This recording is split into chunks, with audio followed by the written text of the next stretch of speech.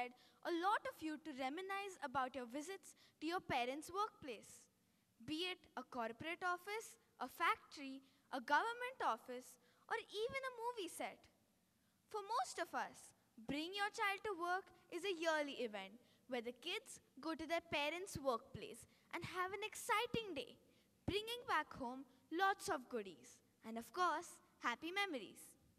But let me tell you that this Bring Your Child to Work is far different than that. Here, the people in context are the ones who support us by working for us, and their workplace is none other than our own homes and offices. There are no corporate managers or doctors or movie stars. In fact, they don't even fit into the standard white-collar jobs as is defined by our society.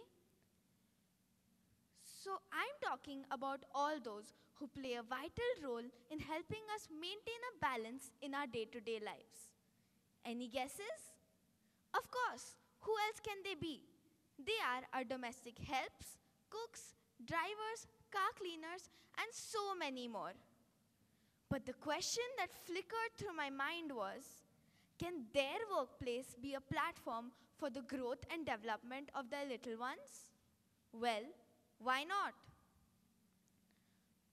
So today, I, Kiara Pradhan, would like to share with you all my story that has led me to initiate something on a very small scale. But I'm sure that if perceived and accepted by many, it can touch a lot of lives. It all started in our living room a few months back. I had given some of my books and some stationery to our domestic help Kamini Tai for her 7-year-old daughter Shreya. On one weekend, Shreya came along with her mother to thank me for the goodies.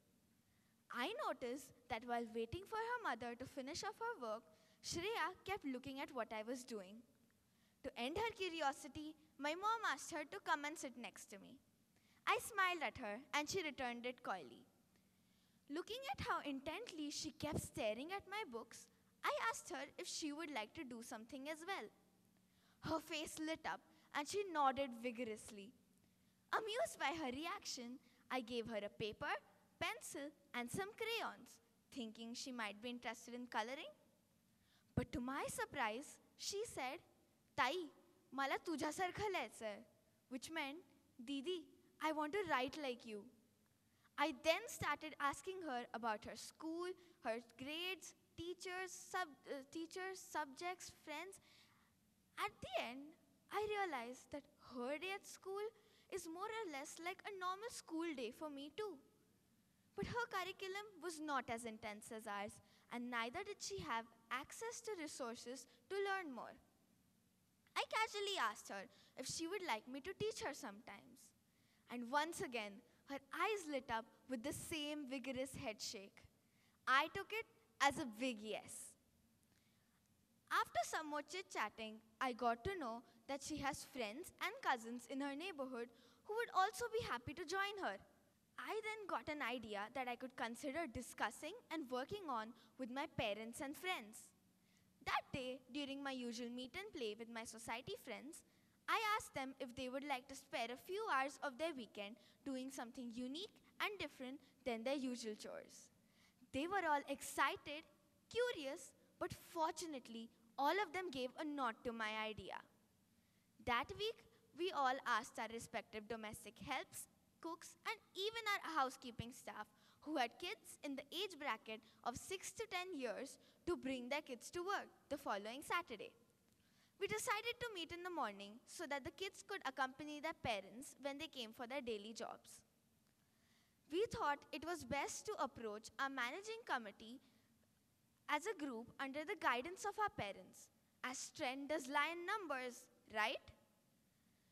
So we requested them to allow us to use the clubhouse for 2 hours that day and hopefully for all the following Saturdays. The day dawned. Me and my gang of girls were all set and waiting for our new students to join us at the clubhouse.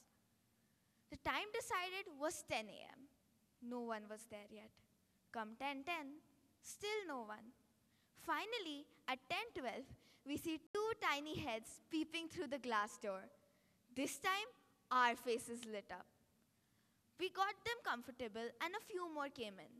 And by 10:30, we had 8 students with us. Some bought books and some came empty-handed. But we were prepared with books, pencils, erasers, and crayons for them. The first 30 minutes went in just interacting and getting acquainted. Our conversations went from school to favorite actors, movies, games, sports, teachers, and best friends to what they would like to do when they grow up. Eventually, we moved on to their academics and discussed what they had studied individually. To our surprise, they were very attentive in their classrooms and had answers to most of our questions. The session ended with content faces, theirs as well as ours. Then we were asked the most significant question. Tai, ami parat kadi yau? Which meant, Didi, when do we come back? That moment, we all knew that this initiative is a success. Now, we had to think of more innovative ideas, plans, and initiate and deliver those. We decided to divide subjects amongst us and group the students grade-wise. We planned fun activities for them and conducted storytelling sessions. We also taught them how to use a calculator.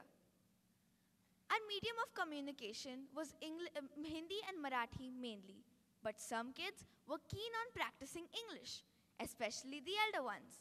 So we went with the flow. By now, we had all the domestic helps and cooks telling our respective parents how happy they are and their child is to come here every Saturday. Some even wanted to come on Sundays.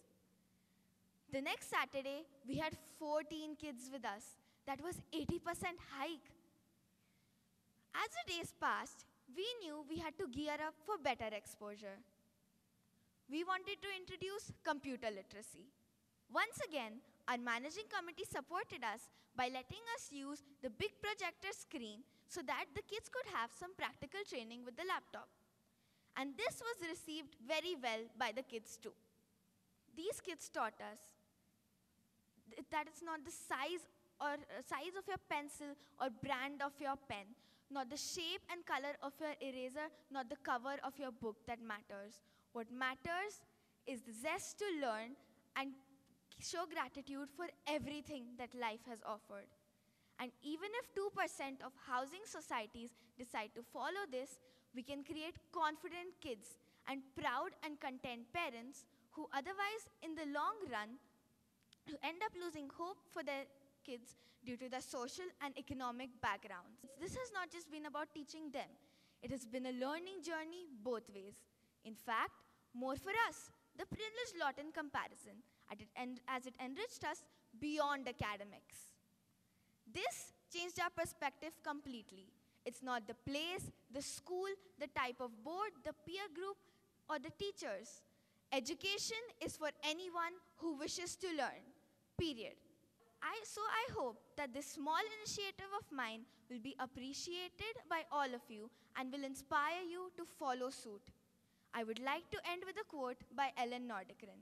She said, "Education is one thing that no one can take away from you." On that note, the Bring Your Child to Work initiative has a lot of potential to offer. It just depends on the willingness of us as a society. Thank you.